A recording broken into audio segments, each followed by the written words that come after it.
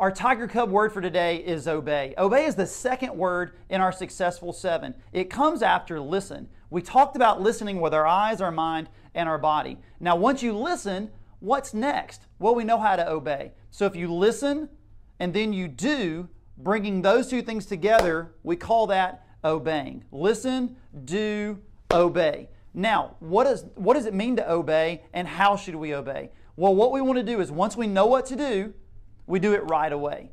Okay, so if mom says, hey, Michael, pick up your shoes. Yes, ma'am, I take them. And if she says, put your shoes in your room, but then you put them in the kitchen, did you really obey? You did it, but you didn't completely follow the instructions. Maybe because we didn't listen well enough, or we just weren't paying good enough attention. But we want to be obey. We want to be so fast with our obedience that it just blows our parents away.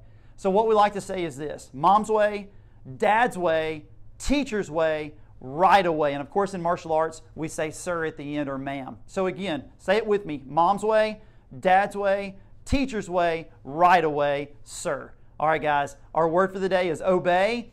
Go and obey.